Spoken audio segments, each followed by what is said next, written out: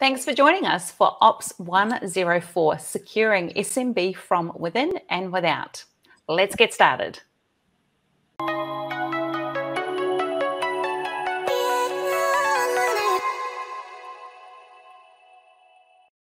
Today, we're doing Securing SMB from Within and Without with Principal Program Manager Ned Pyle, Internet legend Ned Pyle, and owner of the cutest dogs on earth, Ned Pyle. Ned, take it away.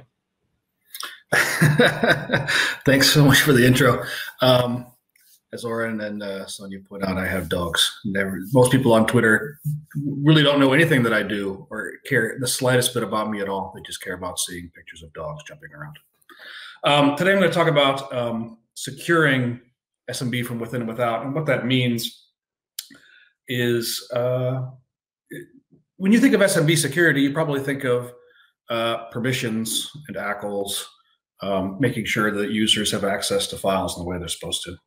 What I'm really talking about when it comes to this is the idea that there's various types of attacks and there's various types of scenarios for SMB, like any distributed system, where the key is to understand how the architecture of that product works and understand the main threats beyond just the basic security that you would do for anything, which is, privilege and access control.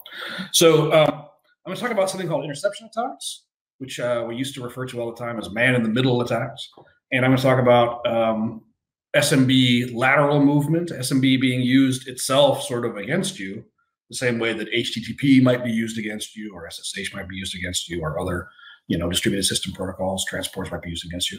And I'm really going to talk about going beyond like the basic security theater. I mean, we're going to talk about a progressive approach to applying security, and it's going to look like a lot, but I try to outline it in a way, with two major branches of things to work on, and each one has steps you go through, and it might take months or years, and you might never actually get all the way there. It kind of depends on your threat model and your time and your own management's decisions about security versus ease of use and stuff like that. So starting off with SMB is everywhere. It is all around you. It is there when you do your taxes and take out your garbage. SMB is, as you know it right away, a remote file system, right? Something used by remote desktop, something used by storage spaces and storage products. You dig in, you start seeing more SMB that you weren't aware was there. It's part of clustering products. It's how you copy files. It's how you map your drives. It's where group policy comes from. It's all your file servers. It's how Hyper-V migration works. It's how name pipes and all your applications work. Like, it is everywhere. It is ubiquitous. And besides HTTP and TCP, it's probably the most used protocol like on your network. If you run Windows or don't run Windows, it's super popular within Linux as part of the kernel. It's been part of iOS for years now, and it is really, really everywhere. And so it's not just mapping a drive and copying some files. It's a whole lot of stuff, and that's all interactions between, all the machines on your network. Oh, and it's also your management tools, by the way. Half of them are using things like RPC over SMB, your snap-ins everywhere. They've been using SMB and they haven't even been telling you since NT. Ned, I just want to say that this is one of the surprising things about the content that we've had at this event, because we set out to make it a hybrid event, and every sort of session that Oren and I have been involved in so far has ended up being a security session. I kind of put a tweet out the other day about the fact that this is so critical to the role of an IT pro. There's so many things that we do that have a security aspect to them. And I think that last sort of thing illustrates why, because things like an insecure protocol underlies so many of the things that fall under the responsibility of the IT pro. They're not really under the control of the developers. They're not really under the control, even if you've got a dedicated security team, but they underpin everything that the IT pros touch. And that's why I think we have such a strong security thread throughout all of this type of content. Yeah, and I don't even put down here about Azure Files, right? Like Azure Files, which is, we're talking about hybrid and Azure stuff. Azure Files is SMB too.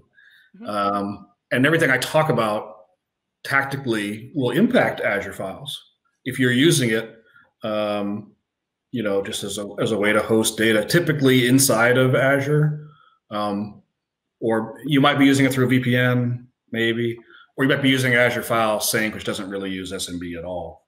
But that endpoint node, your Azure File Sync node, that's using SMB all throughout your entire organization, you know, you want to make sure that that is part of your safety that we're going to describe here, and that's part of your threat model, the same way that you would just any other file server, except that now you're protecting not only that server, but everything that it holds that goes into Azure and ends up being part of your hybrid discussion.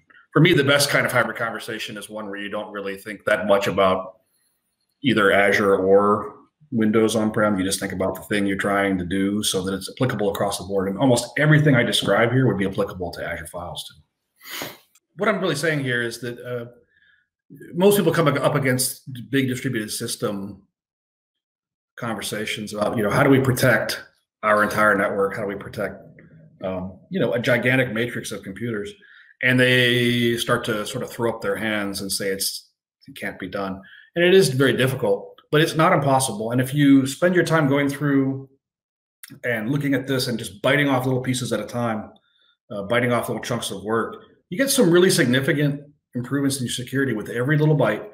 And then you eventually, you know, you eat the entire elephant, right? So we're really talking about doing, you know, one of two things. One, defense is about looking unpleasant on the outside, looking in, right? It's about not wanting to be an attractive target.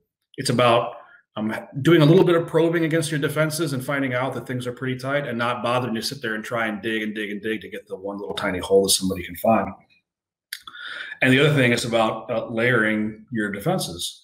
It's about not just having, you know, the firewall is our defense, the antivirus is our defense, the something is our defense. You all watched from the whole SolarWinds thing. That's a classic example of people taking entirely too much, you know, sort of confidence into one piece of the defense. So when it fails, like you're really, really in trouble. So SMB defense that we're going to talk about is, like I said, one of three things. There's permissions, right? There are these things called interception attacks, and there are these things around movement, lateral movement, ingress and egress attacks. And I'm going to focus on the latter two. I'm not going to sit there and talk about NTFS permissions and SMB permissions. That's something that's old and well documented and nice and crusty. You can look all that kind of stuff up.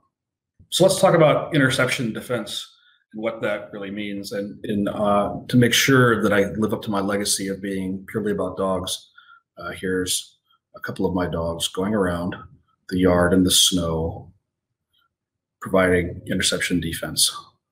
And this goes on for a minute. And I have a version of this actually where I put on like the Nintendo Super Mario Brothers coin sound every time that they bounced off each other, but I figured we probably wouldn't have the rights to that here.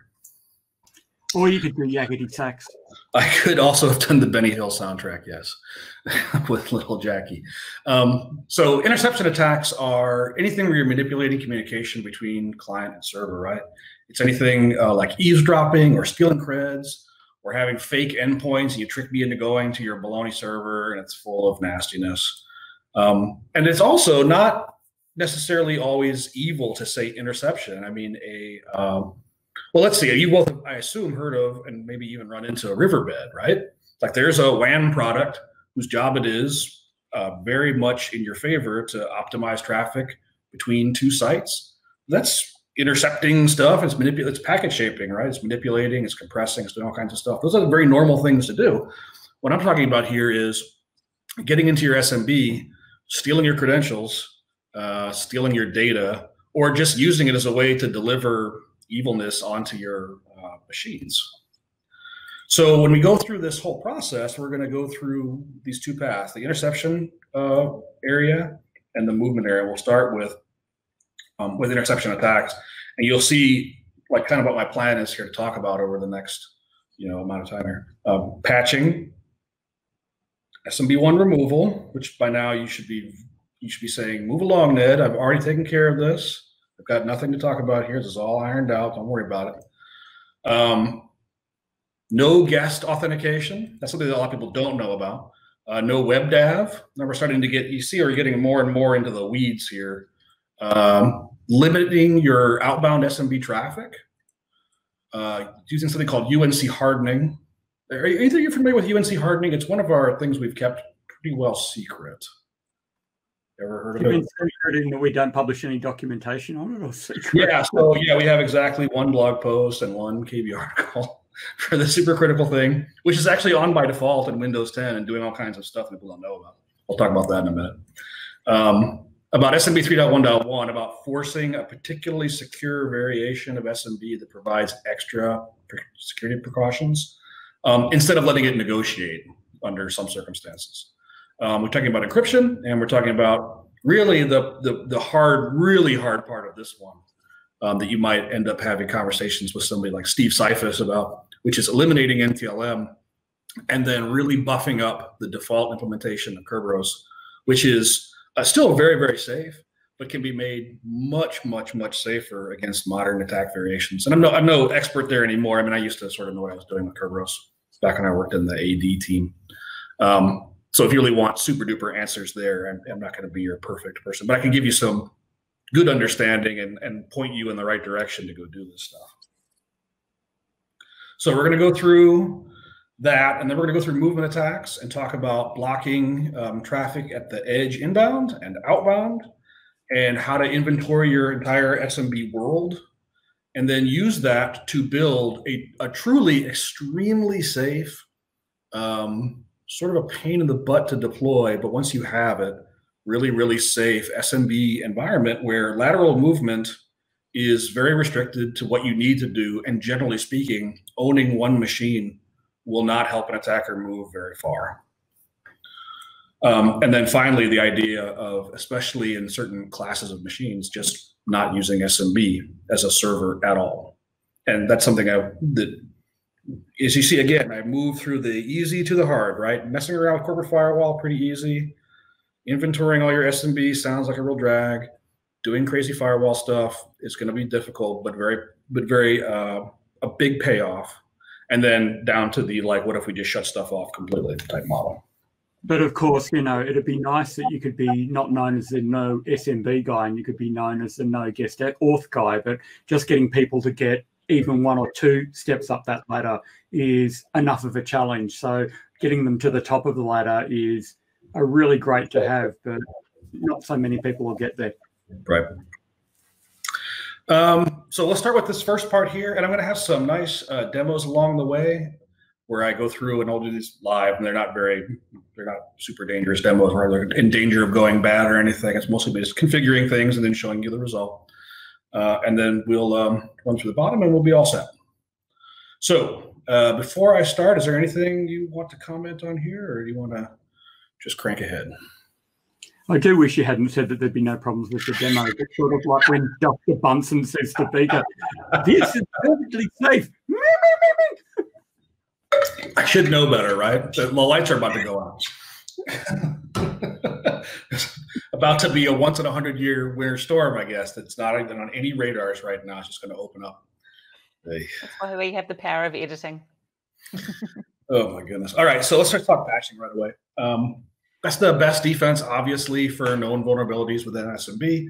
You want to do that kind of stuff as soon as you feasibly can. So there's the constant push and pull that you all see with customers around how long it might take to apply patches. Should I apply patches? Which is not a great conversation to have. And really my answer is always going to be that eventually you must, right? I mean, eventually in order to be supported, you have to apply patches in Windows.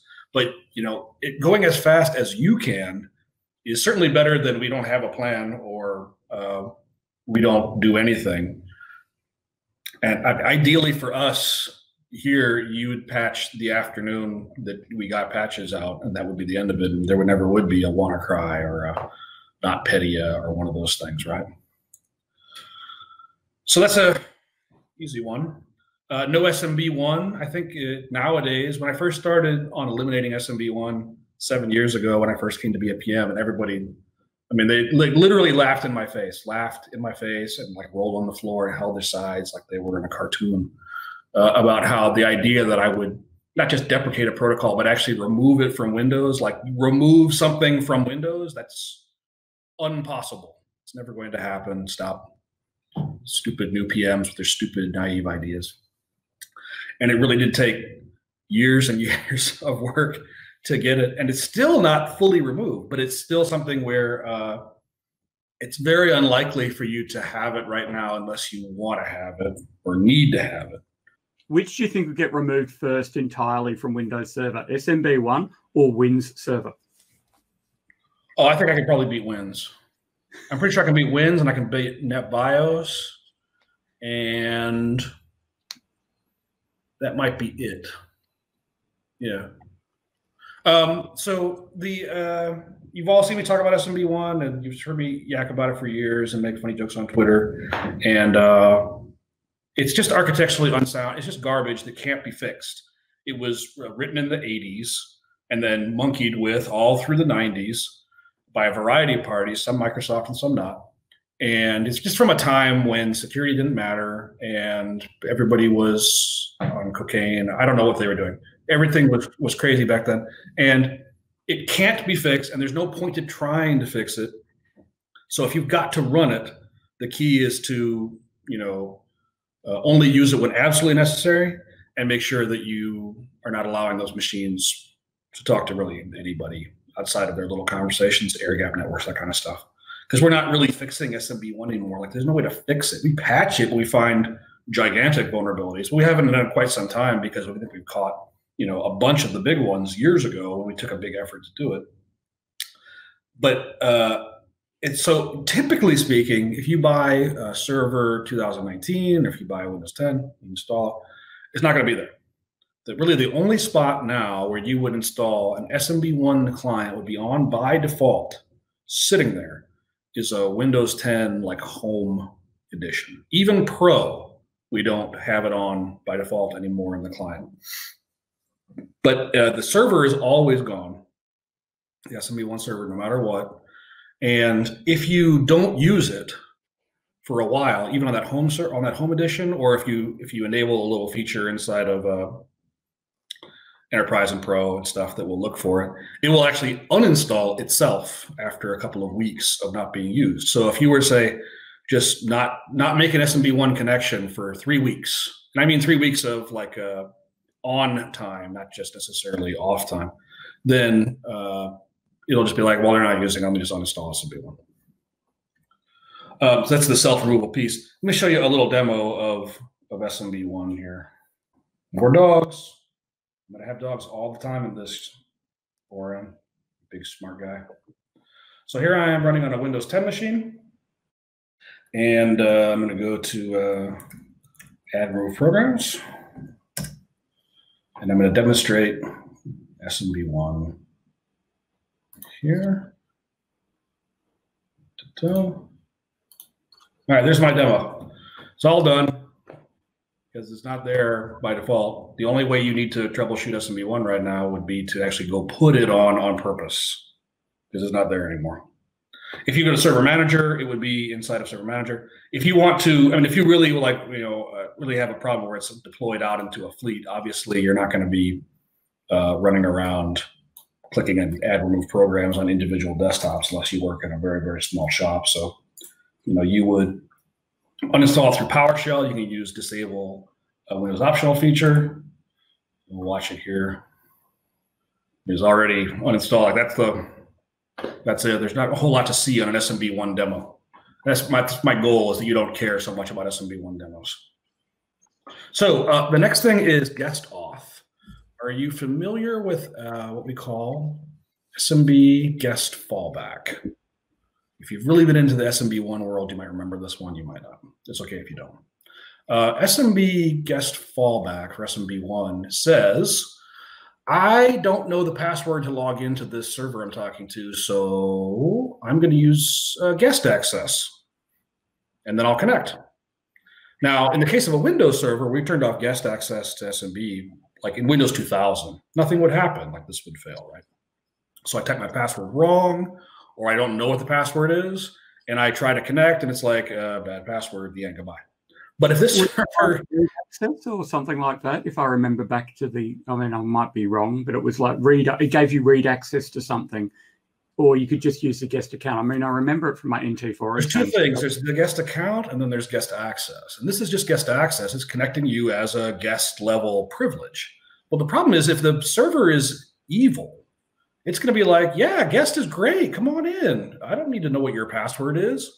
Please connect to me. I love when people connect to me as guest. And here, you were looking for some files. Here's some files. They're probably not the files you were hoping you would get because they're malware, and now you have ransomware. So the whole point of this feature was a convenience thing, right? We talk about SMB1. We're talking about how to make life easier for the user in the early 90s. So everything was about ease of use. It was never about safety. This, if you install Windows 10 right now, this guest access is off. I mean, this particular aspect of SMB, specifically to SMB, is off. And if you want to turn it in, turn it back on, you have to opt into it using a group policy called Enable Insecure Guest Logons. And, we try to go out of our way to make sure that you don't want to do this. I mean, even the name of the policy we sat there and talked about for a while, making sure like somebody would think about it. Now, WebDAV has been around forever, and it's actually not used too much anymore. But the client for WebDAV is on in Windows by default, and you'll be using it. Like you might use it sometimes without realizing it. When you would go to say sysinternals and try to, you could actually map drives to run sysinternals tools off sysinternals web servers. WebDAV is just a webby way to do, UNC file access. Even WebDAV itself is very difficult to secure. So let's say you're doing it legitimately and you want to use WebDAV, you've got to use certificates. You've got to set it up for HTTPS and TLS. You've got to do all these things on purpose, and like nobody does, right?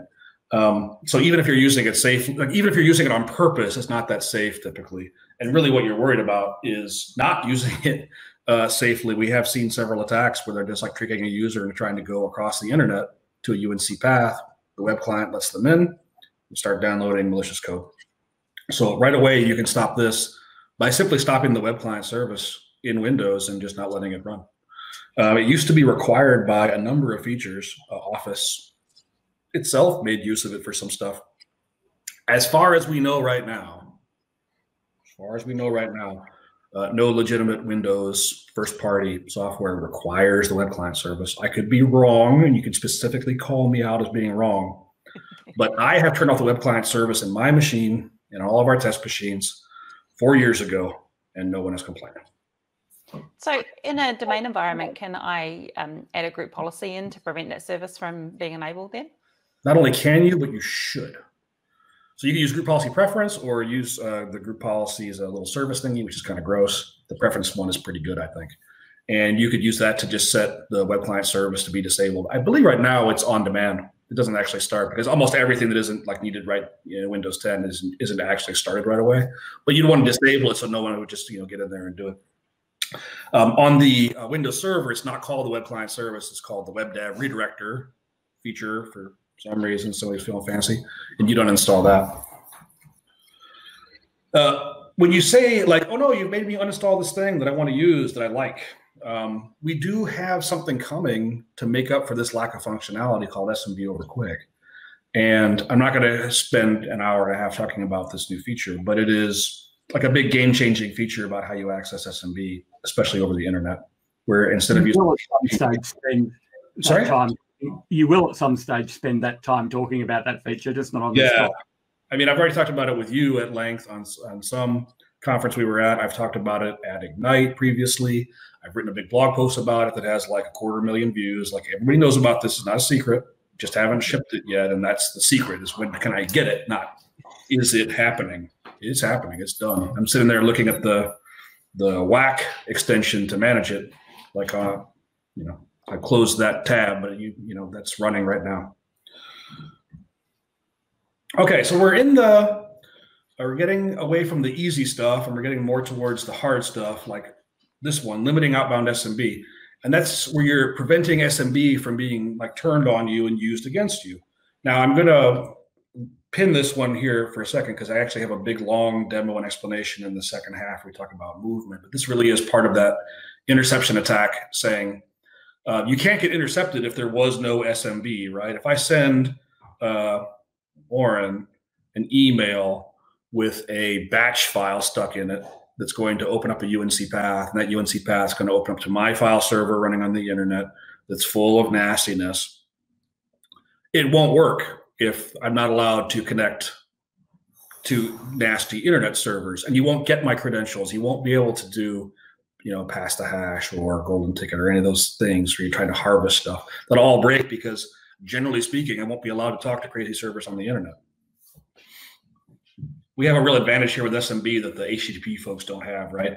Like controlling your HTTP access as an attack variant is like, I wouldn't say it's impossible, but it's extremely hard because there's so many legitimate reasons to be partying on the internet with HTTP. There are none with SMB. So it's a pretty good idea to be able to block these types of things yourself and just stop attacks from being meaningful. I'll go into real detail on this in a minute, okay? So let's talk about UNC Hardening, where I already managed to stump Lauren and Sonia about my secret feature that I never tell anybody about. They didn't know. I'm very disappointed. We sometimes call this one the coffee shop attack. When it first came out years ago, it was described as a way that you take your laptop into a coffee shop. You'd be on Wi-Fi, just doing stuff, and your laptop boots up. It's a corporate laptop that you're just roaming around with. And as a corporate laptop, when you boot it up, it right away tries to apply group policy. So it's going to try to go to sysvol on some domain controller. And, some DC out there from the Contoso domain, hell, I'm going to your domain. Please give me my group policy and my startup scripts and all that kind of stuff. And that server that you were seeing was not your server, either from ARP poisoning, or it literally is like somebody sitting in the coffee shop with their DC running in a VM, on the Wi-Fi, right? And they've done a little bit of recon, and they know that Sonia works at Contoso, so they need to, name some servers a little bit just to catch her. But as soon as you would connect, it'd be like, hey, cool, there's a server that looks like my server, and it's full of stuff. And they would use a couple of like actual vulnerabilities to make sure that you connected. But it wasn't your server. They hadn't stolen a DC. They weren't like, actually really impersonating you. They had literally just named a server, the DC. And as long as your laptop thought that the DC was good, it was owned. And so the idea around this UNC hardening is to say, I don't just care about the names of servers or the identity of domains and forests and stuff. I care about mutual authentication. I care about signing and encryption, where there's a bunch of stuff that has to happen to prove that you're actually my domain, right? Like, we can't just pretend to do Kerberos. Like, you really have to have a KDC that I trust, and there needs to be an actual exchange of secrets that you would have to know. We can't just, connect on nothing. I require you to sign. That requires more secrets. It requires you to encrypt. That requires more secrets. And so you're basically saying, let's shift the pattern of SMB. This is where we really started to do this around 8 years ago. From being a server-oriented security model, where the server's like, be secure, clients, remember to be secure, to being much more of a client saying, like, I don't trust anybody, and you better be secure, server, and you better prove stuff, or we're not going to talk anymore.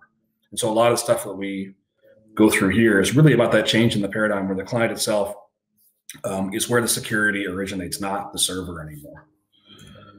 By default, this thingy has actually been on for you all this time for sysvol and netlogon only. By default, when you connect to your domain controller with your Windows 10 machine, it will require from the client signing of SMB and Kerberos mutual auth to any of your domain controllers. And that's been going on since Windows 10 came out. Well, we weren't telling you. And if you're a real old fogey like Warren, you probably remember the default domain controller policy would say, like, oh, the DC must always be signed. Like, you're thinking to yourself, like, we always kind of did this, right? But there was that server side thing where the attacker is not going to make his server nice and secure for you, obviously, right? Their job is to make sure that it's weak and it gets you in there. So we changed that sort of paradigm from the server demands signing to the client demands signing. I'll give you a little demo of this too here. Hang on a sec. So hardening has group policy. Hopefully this isn't too small to read, but I mean, you can follow along with my voice. So if I go to group policy and I pick out some policy or I make some policy, sure. And I edit. What I'm looking for in here is computer policies, Windows setting. Oops. Ooh, grab it. I'm sorry. Administrative templates, network. Grab it. Network provider. Harden UNC paths. And this is one of the most bizarre group policies you'll ever actually see. In fact, you might find it easier just to deal with it directly by using the registry, using group policy preferences, something like that. But it's a very, like, it had to solve a problem back when group policy didn't really have a way to solve these types of like UI issues. So it talks about this, how it works. What you're really going to be doing is providing source paths with wildcards or with specific names, and then UNC appended paths on those with specific folder, specific shares or asterisks again to do wildcards.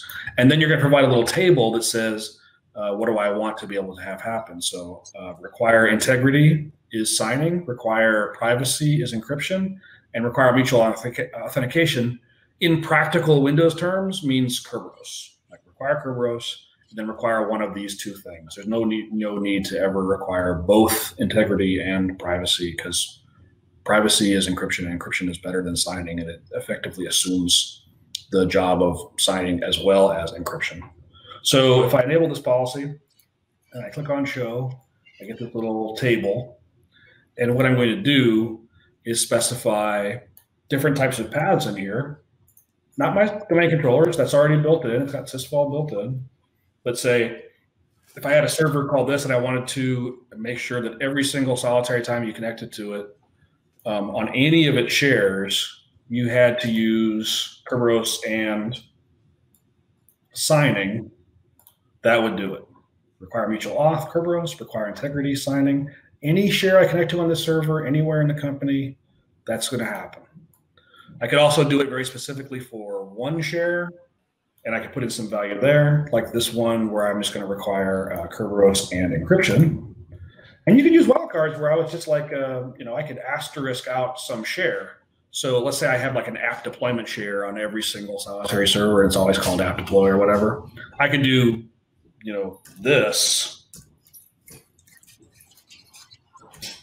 And that would mean that like literally any server I ever talked to in my whole life that had the word app deploy inside of its share name, that would, require whatever I required. That's how sysvol works right now. There's no name in there for sysvol. It's just whack, whack, asterisk, and then sysvol's a special share that DCs have. You're going to get signing on those whether you like it or not. But it's not difficult to deploy, and it's the part you want to be careful about. The risky part is encryption. This has been backported all the way to Vista when we did it. In fact, we even talked about doing it to XP, and then I finally prevailed.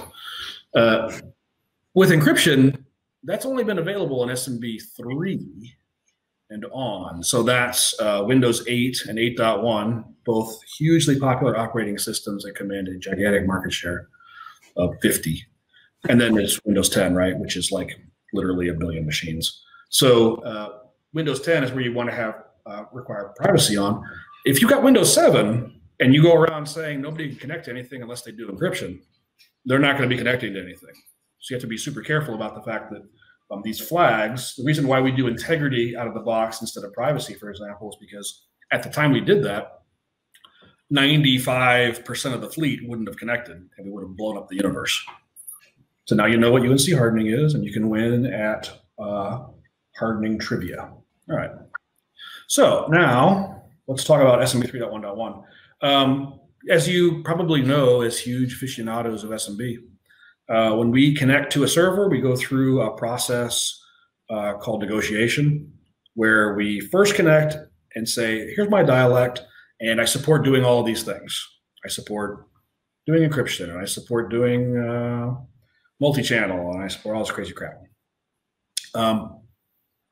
But the negotiation is effectively just sort of a wish. It says the client says I support these packets, these dialects, and the server says I support these dialects, and the highest one that matches we're going to use, and that's great. If you just want to have good compatibility, if I talk to a 2008 R2 server, it'll say, okay, we support SMB 2.1.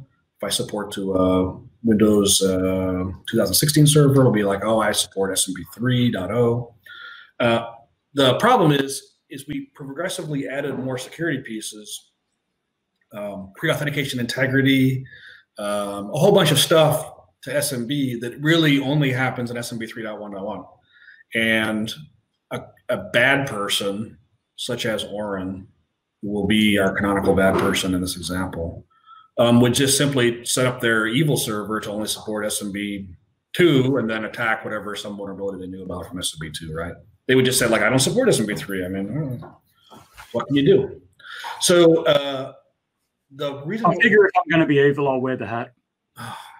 So you've gone full Rick, and it's very distracting, honestly, that you went full Rick.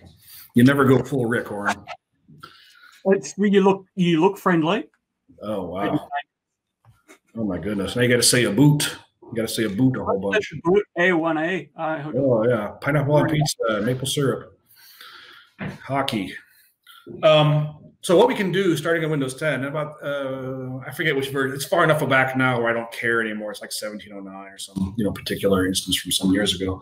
Is now we can actually just say, I don't want to negotiate. I want to actually specify which versions of SMB I'm going to use from anywhere from 2.02 all the way to 3.1.1. Again, nothing here about SMB1. SMB1 is something else, and you shouldn't have anything to worry about negotiating it because you turned it off already.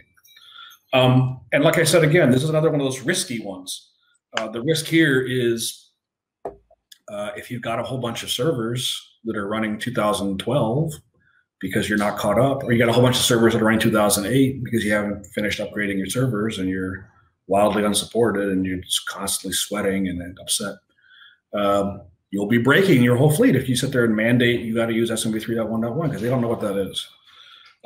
It's very, very simple to set. It's just registry values on Landmine Workstation where you are setting a min and a max of whatever you want it to be. Look at, you can see how we do the values here. It's like designed even for doodads like me to be able to understand. And if you want to just use SMB 3.1.1, you just set the min and the max to that. And that's it. You will make every connection in 3.1.1 going forward. Is that going to be thrown into a group policy at some point, or is it always just going to be? It could be. I haven't had enough call for it. I'm a little nervous about.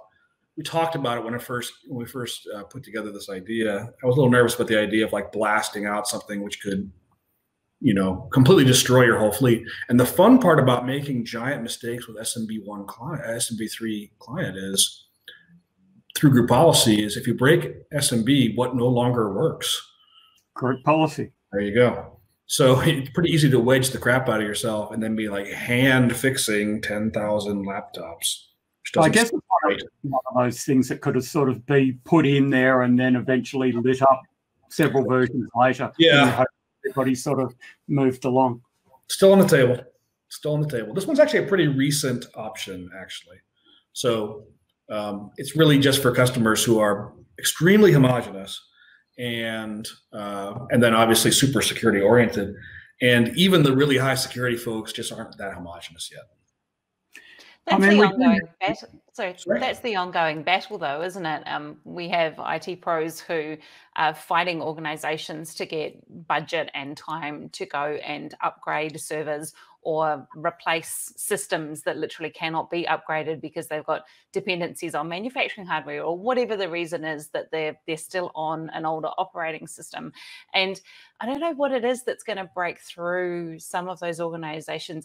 It's almost like, as soon as you get someone in the organization that understands the impact of running these older systems and what it's doing to their security posture, that tends to be the icebreaker to go, actually, yes, here's the time and the money to go and get those systems out of our environment. Yeah. But we hear so many customers that still have that battle and still have those older systems because they can't devote the time and the money to replacing them or upgrading them. It's frustrating from our perspective because we understand the risk. And I know that it's frustrating from the IT pros that don't get the support to get rid of the old machines that they want to get rid of. The first big breach usually helps. Yes. I mean, I made way more traction with SMB1 removal after WannaCry than before WannaCry. Yeah, funny that. Pain usually helps, which is it's a terrible way to go through life. But you're right. Ballpark 40%, 35%, some relatively high number. It's difficult for us to tell if servers out there. It's still 2008. I mean, like, let's just say it's a third. That's a huge number, right? We're talking about tens, maybe hundreds of millions of servers where you've got a third maybe or so that are living there in a 11-year-old operating system. I mean, we could go with some more sort of passive-aggressive group policy names. I just don't think we'd not be allowed to do it. So don't turn on this policy unless is the name of the policy. But that was the insecure one, right? You should have seen some of the names I originally was calling it. It was designed to make you feel very bad about yourself. Okay, keep plowing through here, Eric. Encryption. We started with encryption where it was a server-side component starting in 2012 R2, I think, where you had SMB3, and you were able to say, I want encryption on the server, or I want encryption on these shares. And then you could also say, like, I really want encryption, but you don't have to use it if you don't want to. Or you've got to use encryption and you don't get to connect if you don't want to. And again, that's really helpful for setting policy and making sure that legitimate clients are doing legitimate safety all the time. And we've hardened SMB's negotiation process enough that nobody could very easily tamper with that anymore and break it. But what we really wanted going forward was the client to start making these decisions and be less about the server. So we started adding things like on-the-fly mapping for encryption. So that means that you can net use and new SMB mapping and get encryption right there as a user, either in startup scripts and logon scripts, or as your mapping drives yourself, or whatever you're doing. This is not designed necessarily for an easy end user experience of like Mark from sales, but that person probably isn't mapping drives, right? They're probably being given mapped drives through a process to go to their home folder or to go to the sales team's organizational share or whatever, right? So that gives you a nice, easy way to guarantee that you're going to get encryption out of the clients who don't trust the world. I mean, again, we're turning it on its head and having the clients not trust things. Actually, what I'm going to do is I'm going to turn on Wireshark here and let you see the process. We'll do a little bit of Wiresharking here. Let's make this bigger and better. All right, so right now, here's my machine just making a whole lot of chatty noise for no reason. And let's take a look at net use here. I know we're all supposed to use PowerShell for everything, and I'm like, come on. Your command line is still good. You see this little guy right here, retire integrity, require privacy. Those were added in the last year or so. And as you might expect, if I'm going to go to, let's see, what's the name of the server I have lying around here? C,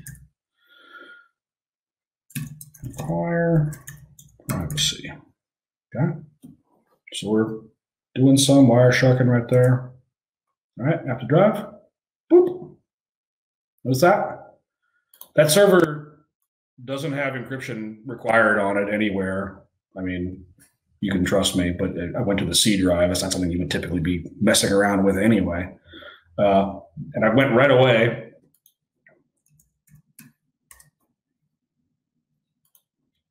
Into my request process.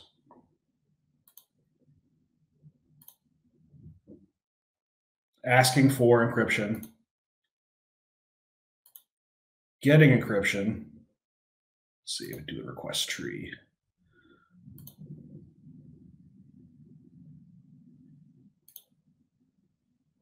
And now all my traffic is unreadable goo.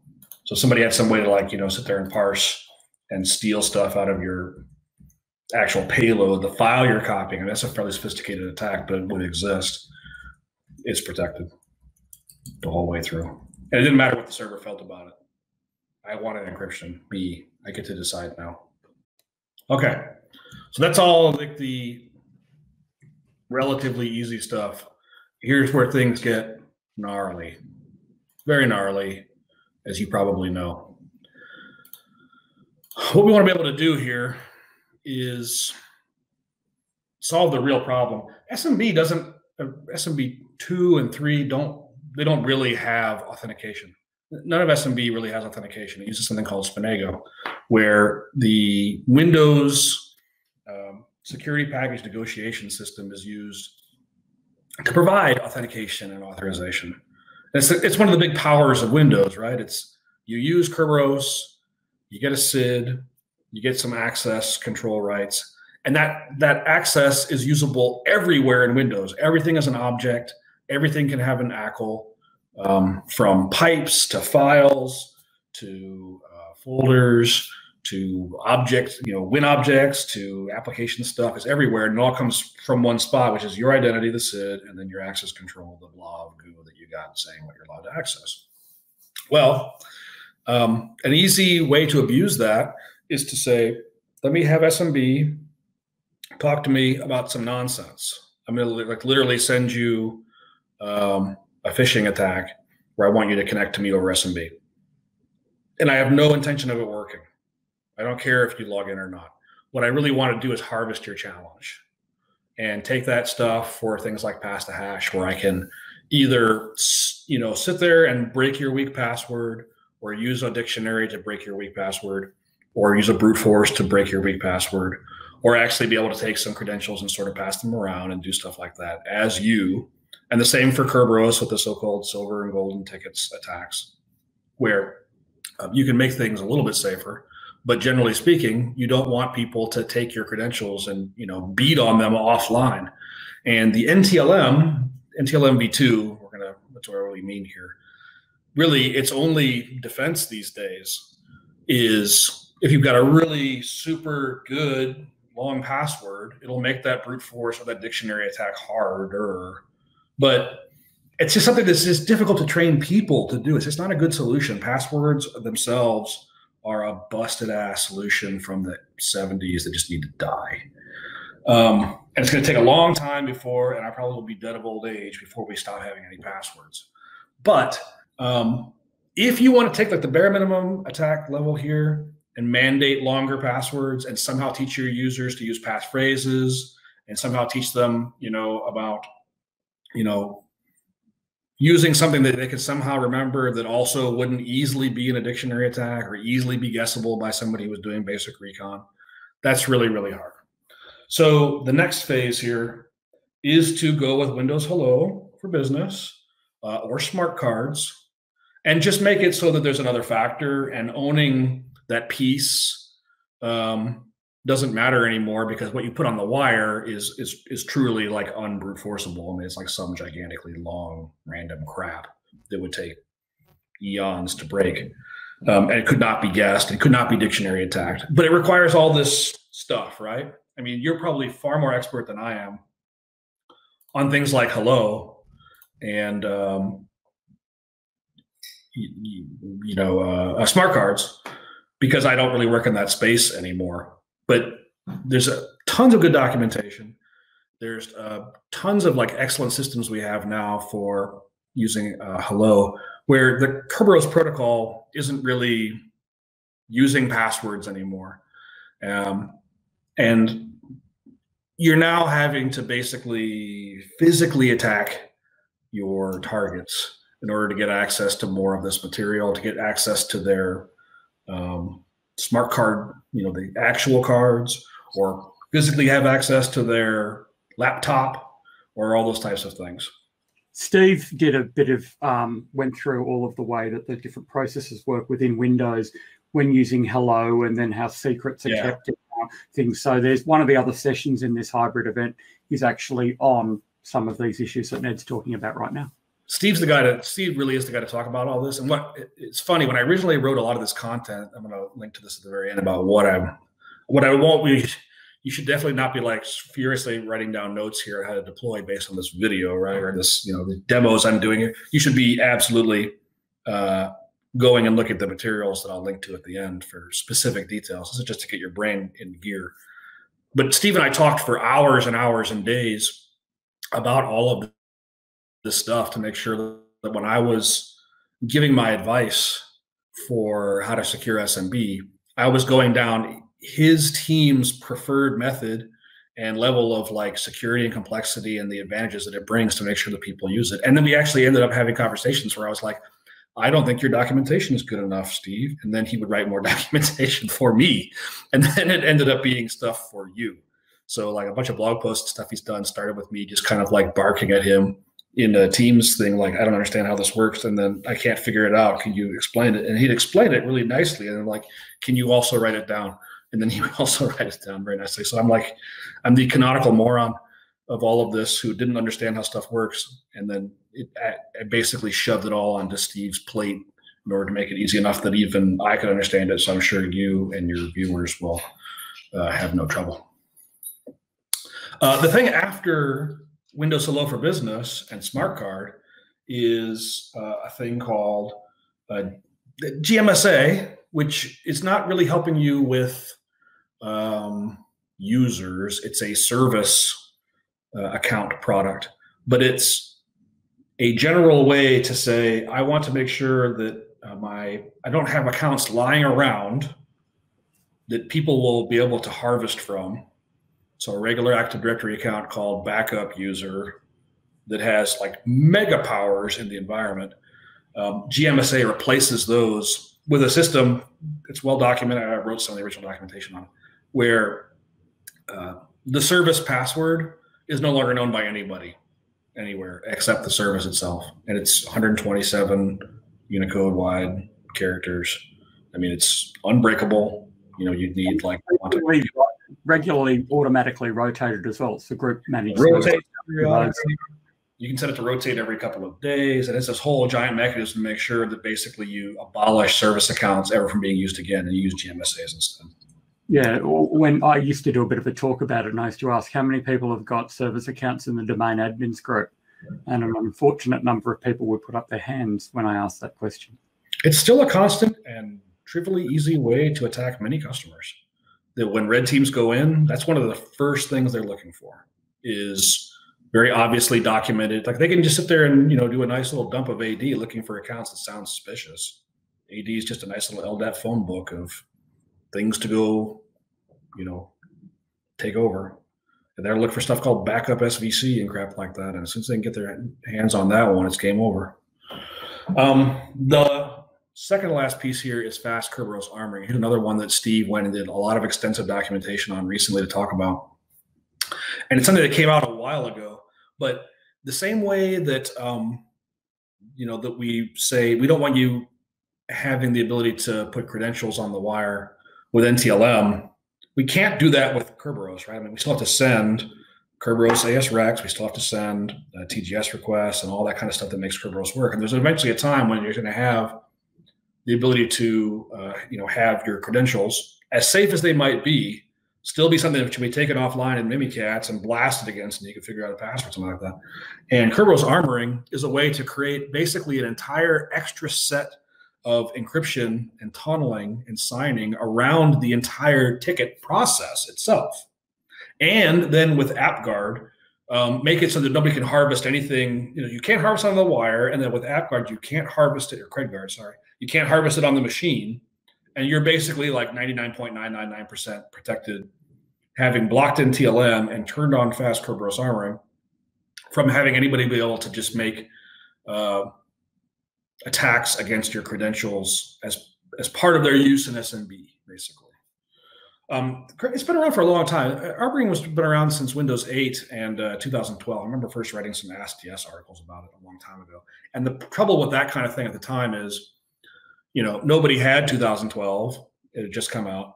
And so when brand new security features are aligned with brand new OS, especially domain controllers, and then they aren't really it was pretty right. It was done extremely well. And its first implementation, it didn't require further work, really. It didn't get that sort of mind share going forward of that you would see from like, okay, a new version of Fast Kerberos came out and it's way better, and now you should definitely be using it. Like that never happened. It sort of suffered from its own perfection. So a lot of people just sort of forgot that it existed or never even saw that it existed. And you should really go back and explore it. There's some great documentation on it. And it doesn't require like functional level changes. It's one of those cool features that's like, I will find later OSDCs and work. And nowadays, I mean, like you shouldn't have any 2008 DCs. I mean, you might have 2008, but like, come on, you shouldn't have any 2008 DCs. That's sick. That's gross. So it should just really work. You might still have problems with like, oh, I still have, I don't know, XP laptops. That's a different kind of problem. Like you got a whole other problem going on that I can't fix right now. And the last one is Skrill. And if you don't know what that is, it's because you're a normal human person. That is something called a smart card required for interactive logon. It's extremely difficult to deploy. It basically means that when you log on, or when you really, like when you set your password, when you configure a user, like that password is set randomly and no one knows what it is anymore. It's sort of like GMSA. And with a smart card, you basically are embedding this thing in the smart card, and the domain controller knows about it, but like nobody else knows what this password is ever. And it's, as you can imagine in your own head, like the app compatibility and like daily use of a world where you could never possibly know your password is, even right now, extremely difficult to know. Like there's just times when you need to know it. Sometimes you got to have it, and that breaks all that. So almost nobody ever does this thing. Okay, so that was interception attacks, and interception defense is just, it's not something you're going to do tomorrow. A few of those things I just described, you really could bang out probably in a weekend, but a lot of that stuff is going to take planning and thought and carefulness moving forward. And that goal, again, these are little porcupine sticker thingies, is like you are not trying to be perfect. You're trying to be extremely unpleasant. Every one of those things is an opportunity for an attacker to get tripped up and either not work, or better yet, get caught, from some symptom of them trying to bump into your defense. Okay. All of that, everything, if you were going to sleep for the last 30 minutes, is documented at this one spot under this URL. And it's just a long blog post with details and pictures and links and everything you would need to do all of this stuff, all of it. All right. So let's talk about the other half. My other half here. It's not really other half. It's the other 1/4. That's a big section, and this section is much smaller. It's about movement defense. So here's how many firewalls are actually configured. There you go. Nicely done. So I've got a firewall. It has endless allow rules that allow almost anything to happen. And so I have a firewall which is pretend and stupid. And the goal of movement defense is to really leverage not just your corporate firewall at the edge, but really leverage the fact that every single Windows device you have for the last almost 20 years now has included a firewall. And its latest iteration is called the Defender Firewall, and it's extremely good. It's got tons of management options through group policy. It is something which many customers simply just turn off. One of two reasons. One, they've got some other third-party product they're going to use. Bless you for that. Enjoy yourself. I don't care.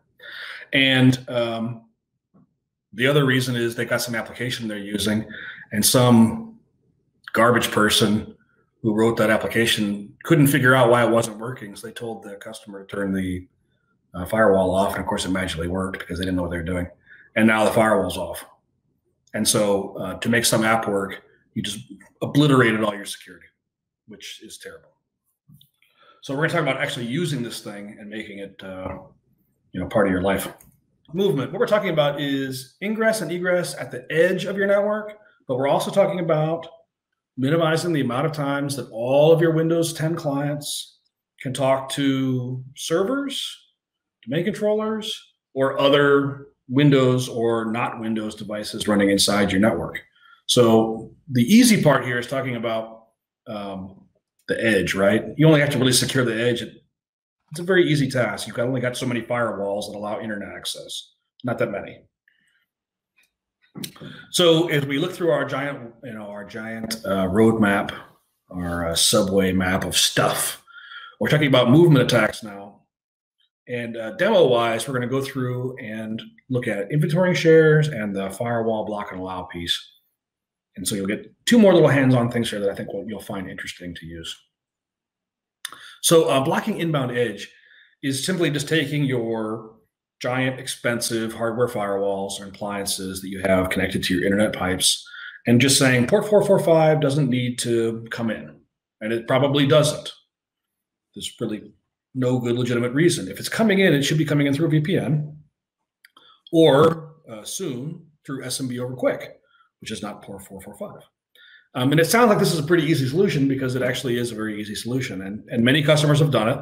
And a surprisingly large number of customers, for some reason, haven't done it because they still get attacks where somebody tricks a user into, going through, SMB. But really, they're really mostly being tricked into going out.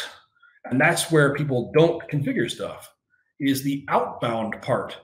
The outbound part of your edge should block SMB as well. Like, why would your user need in the corporate network? So they're connected through a VPN to your corporate network from home because they're working from home right now.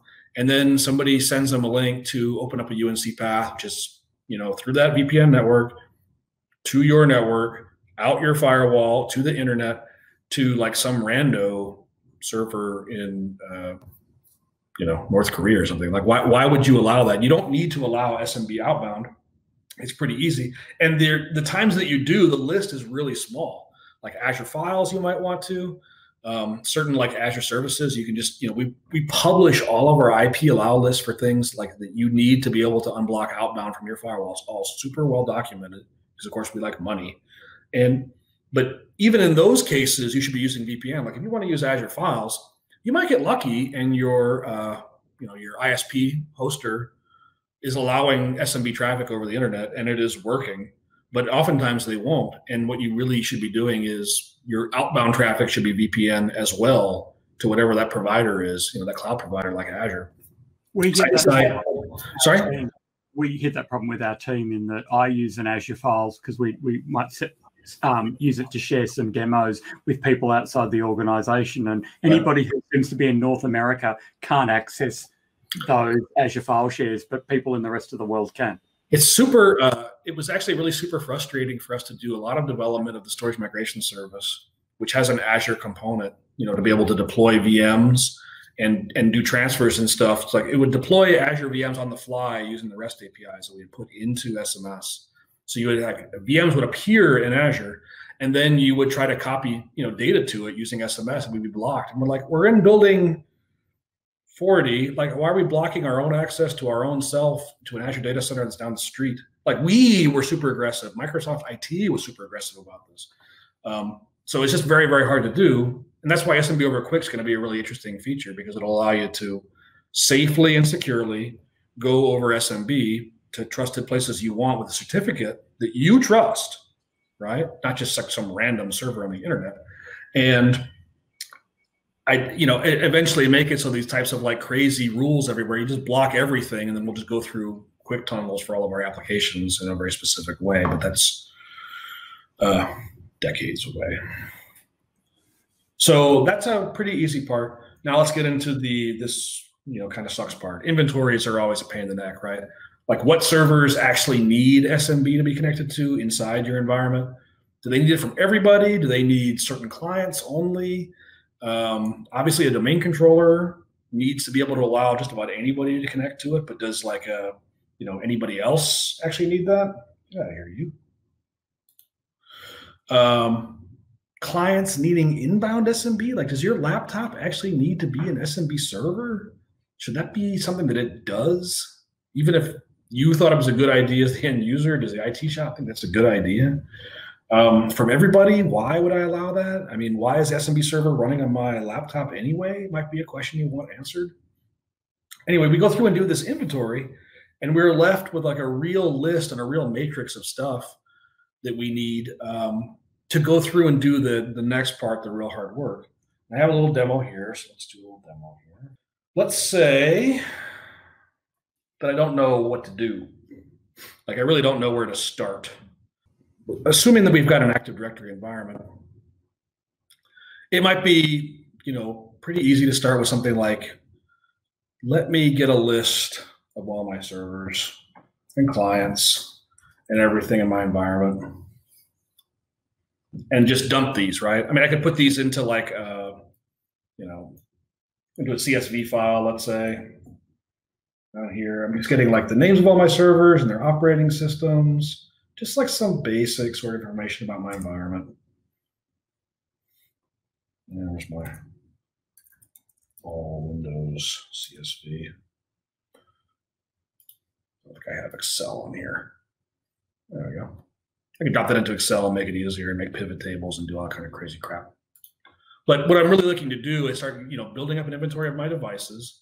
I cannot tell you how many times I've talked to IR folks, red team folks, forensics folks, who their first approach to the customer is, we need to understand all the devices that you actually have running around here, what could be compromised, and nobody really knows. Starting with the ability, if you want to start to secure your environment, it definitely starts with knowing what you have to secure. But if I have start building a list, and you can make scripts, and there's all kinds of cool ways you can do, trying to demonstrate a little bit of, simple stuff here. If I go through and let me see here, let's do this a little bit, and connect to one of these servers, I can start doing things like get SMB share. What do I call that? Server. Not being very interesting. I mean, I can start telling you like, well, what shares do we have? We have all these shares, even some hidden shares. That could be interesting.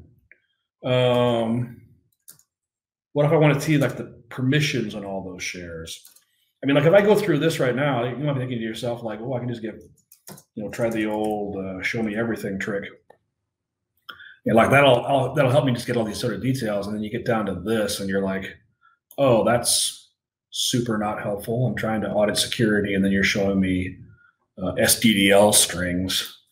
But what if instead we take this and do a little pipelining of, barely see it here because I've turned off the lights to make Oren happy. SMB share access. That was just to make sure it didn't look like a Kate Bush video. What's really cool is if you ever watch the original Clash of the Titans, Zeus has a big light behind his head, and he's got a big gray beard. And if I was to wear a white shirt with that light behind me, I would look like Zeus. I would look like Laurence Olivier, just like him. Oh, am I typing something wrong? Guess what I'm not going to do? I'm not going to troubleshoot typing stuff wrong. So now I can look quickly and see all my permissions on those various shares. I could also look real quickly, just like a spot check, and be like, what about connected users to these machines? Maybe it can tell me a little bit of the matrix of stuff going on. I do this like 2 in the afternoon, and I can see who tends to be connected using SMB session. So there's some stuff I can do. I mean, ideally, I would actually probably just turn on auditing, which I've done using group policy. If you don't remember this stuff, the audit policy greatly changed starting in Windows Vista or 7. I don't remember. I document all this stuff, and that just immediately goes out of my head. Where I could do this very granular auditing of audit policy and object access. And I could do things like audit file share on a particular server. And so instead of sitting there like, let me stare at all the constant comings and goings of users through firewalls, logs, or network captures, that sounds awful. I can just turn on auditing, and I can go look at that machine. Let's do that real quick.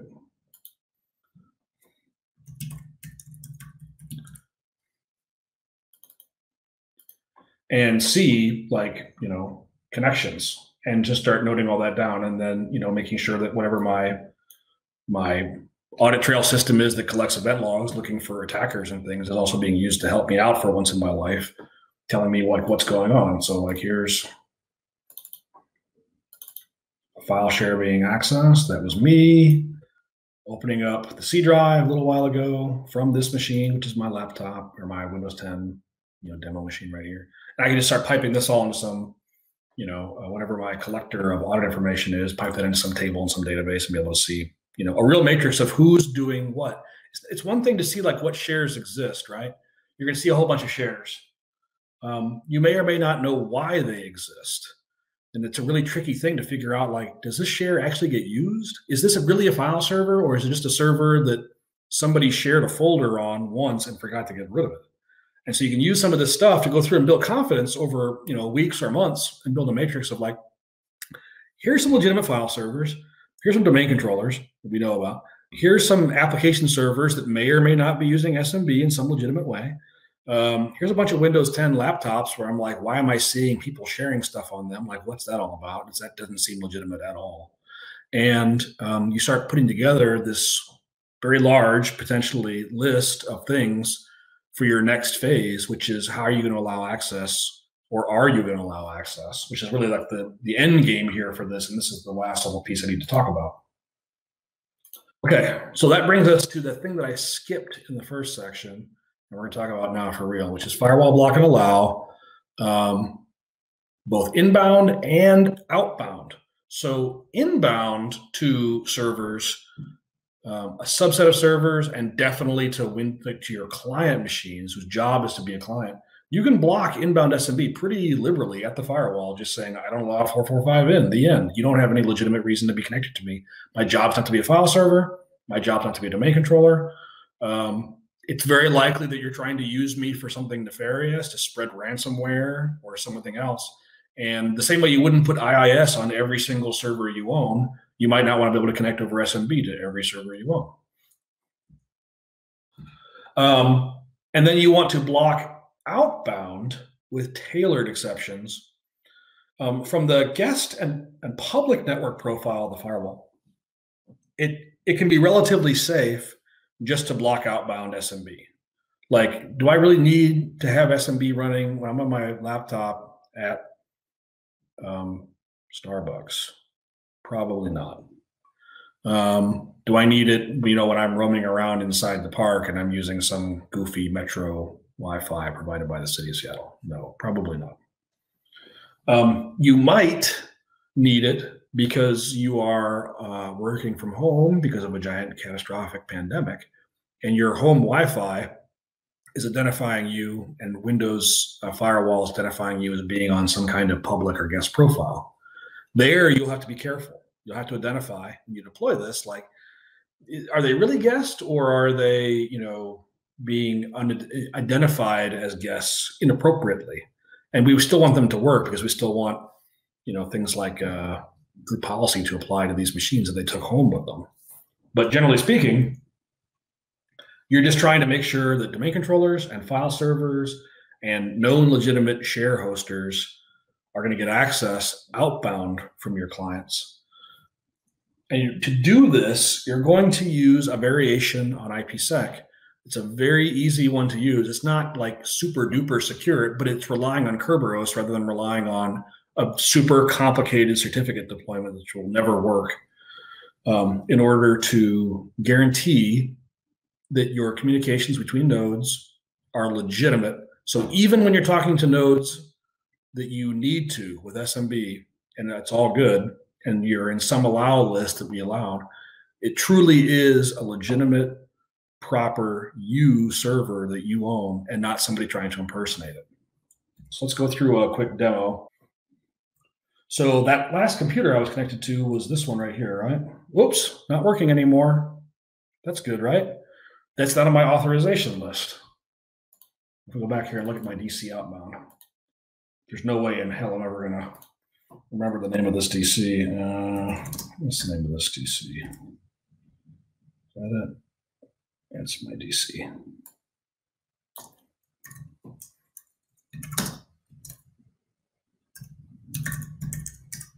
Still works. Cool, right?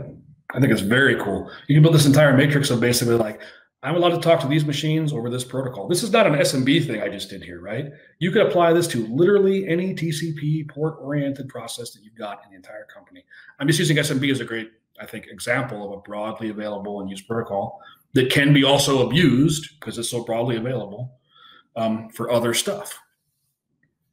All of this is got like great documentation. I'm going to point you to an article at the end here that goes through. There's a great long presentation that Jessica Payne did on using this firewall. It's like an hour long at one of the big New Zealand. I think she did it at. It was domain isolation policies, wasn't it? Or Windows? Yeah, the Windows firewall one. But yes. She did it in New Zealand. Yes, in New Zealand. It's exactly the one. And I have a link to it in one of these articles that just takes you directly to the presentation. You can watch the video. Okay, so that one is really interesting to me because it finally does what we were hoping to get out of this entire movement piece, which is to prevent lots and lots of obvious egress, lots and lots of obvious ingress, lots and lots of pointless, traversing east-west lateral movement that's going to happen when some attacker comes in, owns one machine, turns it into a C2 machine to control lots of other machines, or to use it as a way to deploy bad payloads. And this type of large scale isolation technique means that they would not be able to get much further than perhaps trying to talk to a DC, which there's no sysvol is not writable, so using it as a way to write payload isn't going to work. They might be able to talk to file servers, but that's an isolated thing that you're now defending a handful of machines because the vast majority are self-defending and not being used to just suddenly broadly deploy a gigantic malware or a ransomware fleet amongst themselves because they had so much access to each other they didn't actually need. That last piece you can do here is the only thing better for defense than a firewall rule blocking SMB inbound is just not having SMB on inbound for a client especially. By turning off the SMB server service, it's a risky move, right? Like you need to understand why the customer, why an application might need to get in. But I myself have had my SMB server turned off in my set of laptops and devices and stuff now for 5 years, and I've never had any problem, ever.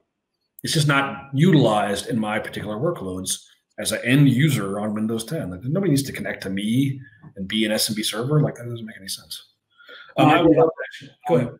Maybe they'll do what they did with SMB 1 on home clients, in that it'll sit there for a couple of weeks and go, well, no one's using it, let's turn it off. Yeah, that would be a very easy move for us to make from a logistical standpoint. Like, we've already built this, right? Like, I have a thing already that looks for SMB1 being used and just gets rid of it if it's not being used. And we don't even have SMB1, the server, turned on anymore in any of these clients. We could apply the same thing to SMB2+, and we can also have a nobody showed up for a while and get rid of it.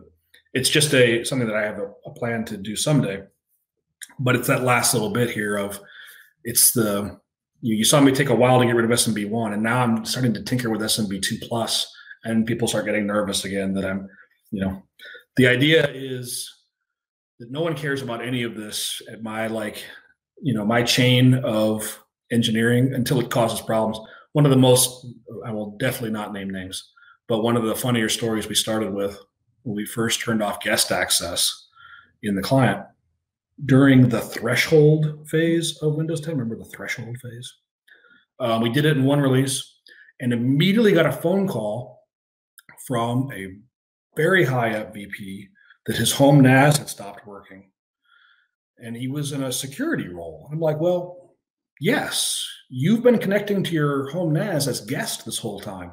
And they did that in the home NAS as a ease of use situation. You never had to provide any credentials. You connect to it. And of course, Windows would be like, with SMB1, like, oh, I'll use guest. I don't care. I'm dumb.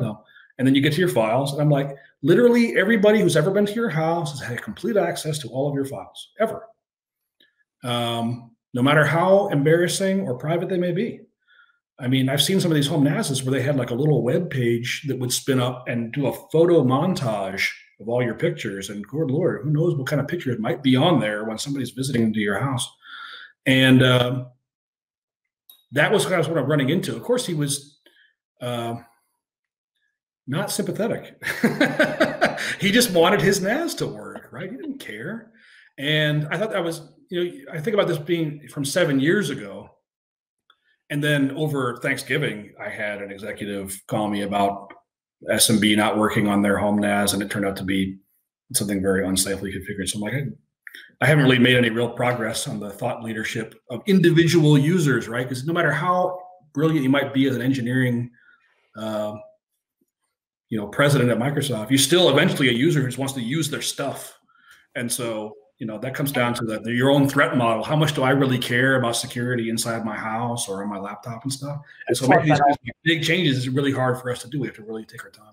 It's like that old joke about when you were looking at Active Directory to figure out which accounts are administrative accounts, and they're usually the only ones that are configured with the password never to expire because admins are lazy and don't like changing their password. My favorite is I've had IR folks and Red Team folks just chat with me on Twitter, and they know of me from my Active Directory side. They don't know me from my SMB side. They don't care about any of that stuff. They just know me from AskDS, and I used to write a lot of stuff about AD. And they would just constantly try to show up and tell me about how many times they had found the password of the domain admins in the description field of the account because nobody wanted to lose it. And for all the viewers right now, that is not a field that you need authentication to be. It's very convenient. I guess it's like the Post-it note of attributes inside of this is the security challenge, though, of time immemorial, is the fact that users are like water and they'll find the path of least resistance. Absolutely. Right? If we make it too hard, they'll go around it. I had heard of people putting a text file in SysVault that had all of the passwords in it, but the description field's even better. I think we've got a whole talk here on bad security practices. You could absolutely have 5 or 6 good talks on AD blue team stuff. I mean, you could have, that would be the only thing. You'd have like 9 or 10 talks. You could pay Sean Metcalf to come in there and do it. Okay. So the big wrap up here, here I am disabling the SMB. Everybody knows how to disable a service. This is a pointless UI. That movement defense is going to take a lot of patience and time. You saw that the inventory is going to take a lot of time. The annotation and being careful about it's going to take time. The auditing is going to take time. For some customers, the idea of being able to harvest their auditing may be the first step before they can even do this kind of stuff. I mean, having some way to know who's accessing their stuff legitimately right now is not something that they're able to do yet. So you'll be going through a phased process here, maybe before you get around to doing anything with SMB. But those layers and pieces together are really going to make you very, very, very difficult to attack. Everything I talked about just now is at this particular URL. This is another blog post that goes through all of that. It's got exact details. There's a very specific long KB article on how to do this firewall configuration stuff, because I found the documentation of the firewall was it's not lacking, it's overabundant. The Windows Defender firewall has got hundreds of pages of documentation, hundreds and hundreds and hundreds, maybe thousands. And I just found it sort of overwhelming to get through. So I tried to document just what you would need for this scenario a little bit. And that's my final thought I want to go through here, is all of this stuff we're doing is designed to make it easy to trip somebody up. I mean, all those layers and all that porcupine and all of those various pieces there's this phrase that gets thrown around all the time that the bad guys only have to succeed once and defenders have to succeed all the time. And it's the stupidest phrase in the universe, because it's really the opposite, right? I mean, it really is the opposite. There you go. Some dogs for Oren. Is a defender really only has to catch the attacker on any one of these little porcupine prongs, and that's it. Once the attacker's known, you have the advantage, right? Everything that I was doing there had either audible pieces to them or very clear, obvious problems are going to be reported and noticed when somebody tries to attack on those methods. Like, how come I can't connect to all these servers that now no one knows about? Why are we trying to connect to these servers that no one knows exist? These aren't even real. These are dangerous. All of that comes down to, the attacker really has to tiptoe around your network with all this stuff in place, and it's very likely to get caught. And once they're caught, yet again, with the SolarWinds thing, right? People tiptoed around, and once SolarWinds people got nailed, they got nailed everywhere, and all attackers were screwed everywhere. So it's the opposite of what people always say, which is that the defenders have got this endless surface that can't be protected because it's so vast. But really, its vastness and the amount of knobs on it really makes it easy just to lay what's effectively a minefield, right? You only have to like get your bad guy to step on one mine, and then everybody knows that there was somebody trying to sneak into the minefield. I don't have any other content here. Do you have some stuff you want to ask or some final thoughts here before we call it a night? I'm going to put this cough drop in my mouth because I can barely talk now. No, that was absolutely wonderful. And it was really a great amount of in-depth information, which is exactly what we were looking for at this event. So thank you very much. You can, of course, catch Ned Pyle on Twitter at NerdPyle. And Sonia, do you have anything to conclude with? Look, I think this is another great session where every single IT pro that watches this is going to go and implement something or double check that it's been implemented. We're just getting such great practical advice here of the things that you need to go and do in your environment. So really appreciate the time and the thought and the preparation that's gone into that. Ned, thanks for your time. Oh, thanks. I really appreciate the offer. I'm really glad, and I hope we can do this again sometime. Yeah, and if you enjoyed this conversation, come and join us at aka.ms/ops104-chat. There you'll find us and other people in the community having a conversation about this particular session. So join in the conversation and ask your questions and get some answers. And also you can go to aka.ms/ITOpsTalks. There you'll find the blog post for this session, a copy of the slide deck, and all of the other sessions in our ITOpsTalks All Things Hybrid event. Once again, Ned and I, thank you for your time. Thanks so much.